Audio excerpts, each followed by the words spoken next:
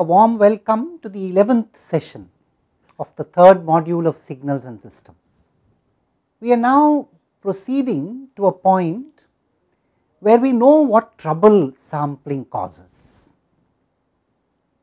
and we have analyzed that trouble by a process which we might want to call divide and conquer. Essentially, we have tried to divide the problem of identifying the clutter caused by sampling by looking at what sampling does to one constituent. What I mean by that is, if you can think of a waveform, a signal, as comprised of many sinusoids, and what does that mean? When you say you can think of a signal as comprised of many sinusoids, not necessarily discrete ones. I mean, the frequencies do not have to be discrete frequencies. They can also be a continuum of frequencies. For example, if a waveform is periodic, it has a discrete set of frequencies in it. On the other hand, if a waveform is aperiodic, and if you can still think of it as a combination of sinusoids, then it would require a continuum of frequencies. We have seen that in module 2. Anyway, what does it mean when you say that a waveform can be thought of as comprised of many constituent sinusoids? It means the waveform has a Fourier transform. Let us write that down as the first point. So, we focus on signals that have a Fourier transform. What does it mean? Let me give you an example of both. You see, take x t is equal to e raised to the power minus t ut. Ut is the standard unit step. This x t has a Fourier transform. It is also very easy to find the Fourier transform. Let us find it.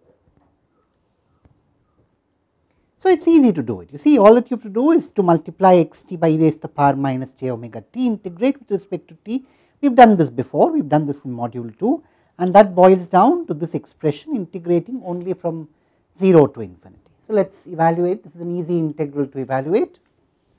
It becomes integral 0 to infinity e raised to the power minus 1 plus j omega times t integrated with respect to t, and then this is very easy to evaluate.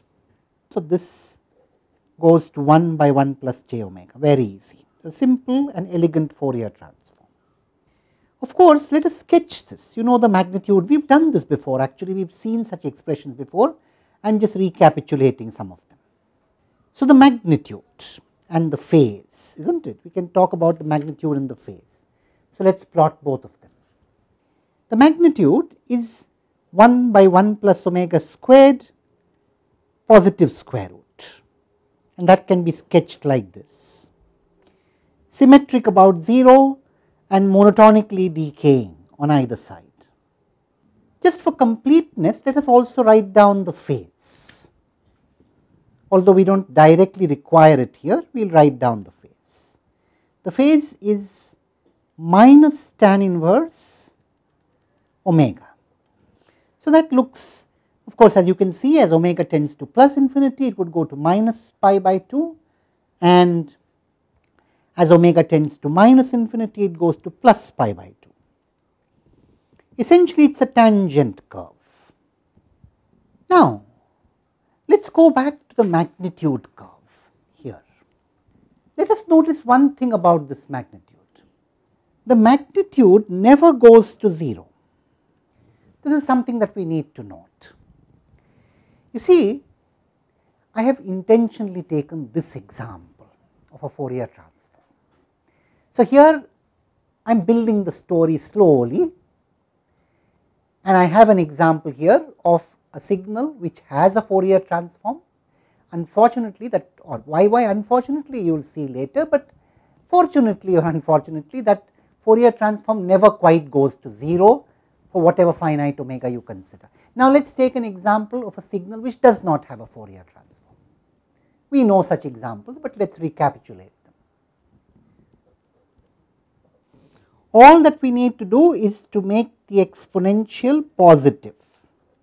So, we write e raised to the power of t ut. You remember the signal will look like this. It would grow exponentially without bounds starting from 1. Here the integral minus to plus infinity x t e raised to the power minus j omega t dt is divergent, it does not converge. So, this signal has no Fourier transform. Now, let me make it very clear right at this very juncture. For the moment, for all through this discussion on sampling, we omit such signals from consideration. Let us be clear about it. We do not want to make life difficult. We will focus on signals which have a Fourier transform. Now, let us go back to the signal which we took a minute ago, where there was a Fourier transform, and let us say something about linking it to the idea of constituents. So, take the signal again, x t is e raised to the power minus t ut. We know the Fourier transform, which we can write as capital X of omega if you please, or j omega, whatever, let us not be too fussy about notation. We can reconstruct x t from capital X omega, and you know how to reconstruct. We have done that in module 2. Essentially what you need to do is to take a product of the component multiplied by the vector, integrate over all components. Recall, we had given a geometrical interpretation to this. The component, the vector aggregated over all vectors, and a normalization. This was the interpretation. What are we saying? We are saying that x t is essentially a combination of all these complex exponentials, e raised to the power j omega t. And of course, now look at x omega and x minus omega. So, if you focus on this very expression here, x of omega is the complex conjugate of x of minus omega. So, they have the same magnitude and opposite phase. So, notionally we have a combination like this, x omega multiplied by e raised to the power j omega t plus take the corresponding negative value. You get it, right? What I am doing really is just picking, so to speak, go back to the previous expression that we wrote. I am just picking here. I am just picking up a particular omega, and I am taking that omega and the corresponding negative omega and bringing them together, and I am thinking of the integral as doing this infinitesimally with all such omegas. So, focus on one omega and the corresponding minus omega, then take the next omega and the corresponding minus omega, and you can keep doing this all over the positive axis by taking the corresponding points in the negative axis, and all of them come together and bring the signal back to you. So, I am focusing my attention on one of them. I am thinking of it as a constituent now. Now, let us do that. Essentially, this is like a constituent here. And what is this constituent? If I expand it, the constituent looks like this. And I know the relation between these, do not I? These are the same. These are the negative of one another. If I add these, I can easily simplify and get mod x omega, well, e raised to the power j omega times e raised to the power j angle of x omega. So, e raised to the power j omega t times e raised to the power this part, angle x omega, and its complex conjugate. This essentially this part would be the complex conjugate of that. So, the quantity and its complex conjugate added together, that gives you 2 times the real part. And how much is the real part of that? Cosine omega t plus angle x omega.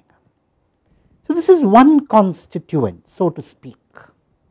And now you have a continuum of such constituents. You require a continuum for omega going from just a little beyond 0 to infinity. At 0, of course, I agree there is just 1, 0 and minus 0 are the same thing, but at all other non-zero omega, you have these two coming together and forming a constituent sinusoid. You have already written down the angle and you know the magnitude. Now, the moment suppose you did not know this function has this Fourier transform and you sampled it, what would happen? Every such constituent would be sampled and every constituent would create its own imposters, and I need to be able to distinguish those imposters from the original constituent. Can I do it in this case at all? Can I ever sample adequately so that I can distinguish the imposters from the original constituent? Think about it and we will meet again in the next session to answer the question. Thank you.